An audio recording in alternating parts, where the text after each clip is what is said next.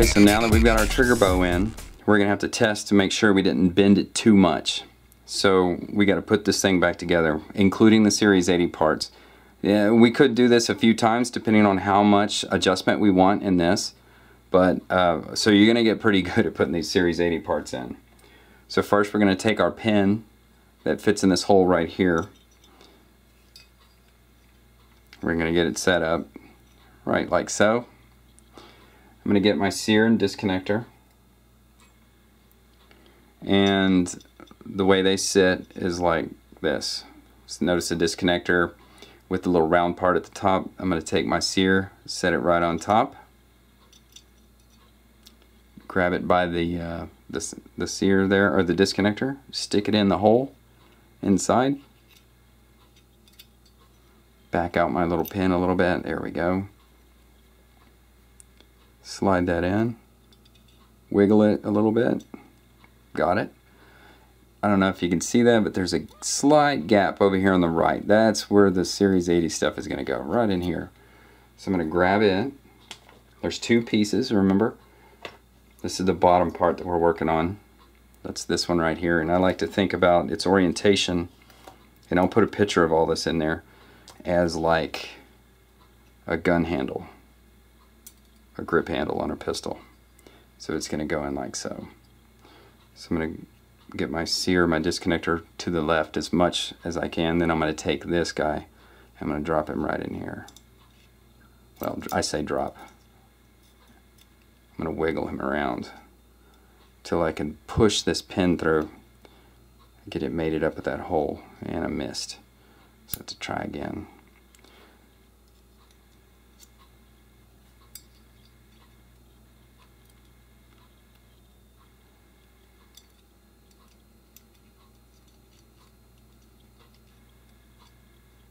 Sometimes you can put a little oil on this piece, and it's the surface tension of the oil makes it stick a little better.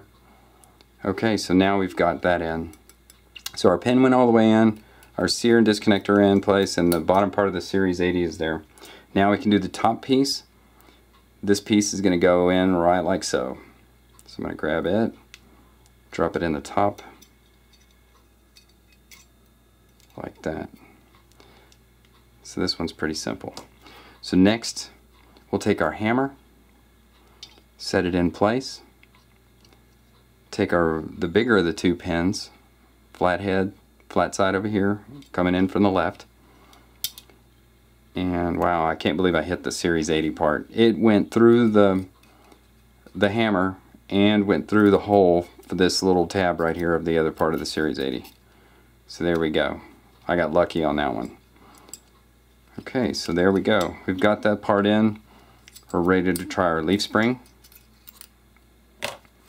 We take our leaf spring, we set it on top. There's a groove in the back, little tab here. Set that there. Make sure that once it's in here, that the leaf spring, oops, moved on me.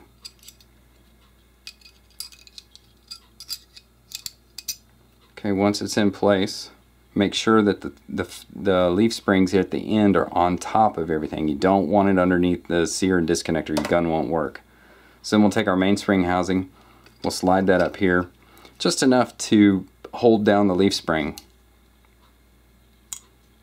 And then we'll bend or turn our hammer strut down, push the mainspring housing up a little bit till it goes into that.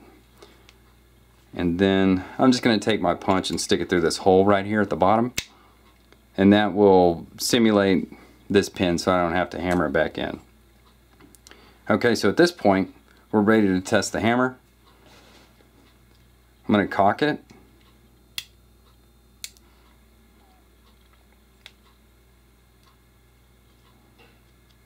and look at that, the take up, there's hardly any now. We've reduced it a lot. You don't want to dry fire the gun with it like this with no top end.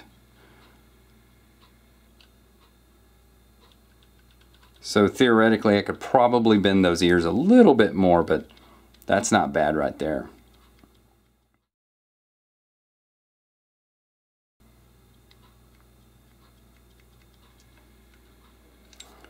So there we go.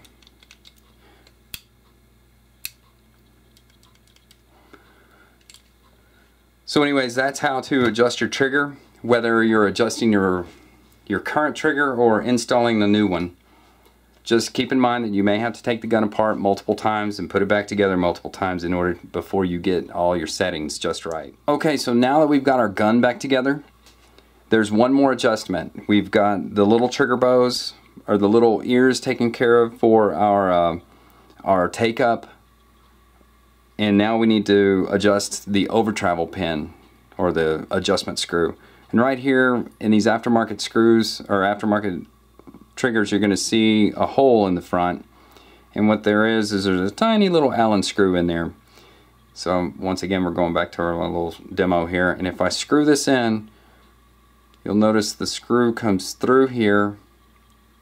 See if I can stay focused here.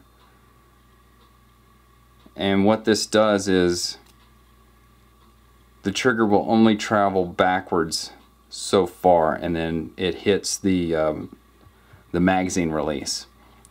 So if you tighten this or sink this screw in too far, it will engage the magazine release and the gun won't go off, because you can't push the trigger back far enough, because that screw is keeping your rearward movement from going any further back. So what I like to do, and the whole goal of this is to keep your trigger, to minimize the movement of your trigger for faster shots, and just a better feeling trigger job, so it's not so sloppy.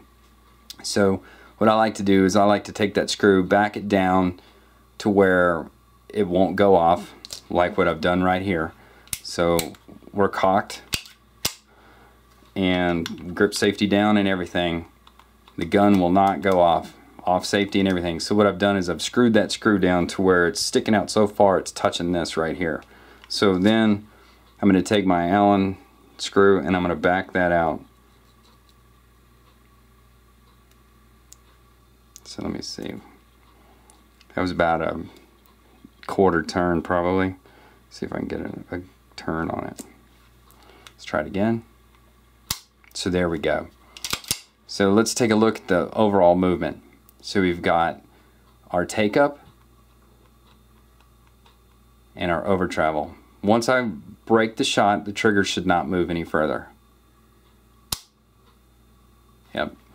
So like I said, once the shot is taken, the hammer falls, there's no movement on the trigger at all. So what happens is you shoot, the gun cycles, you release a little pressure off the trigger, it resets, and you shoot again.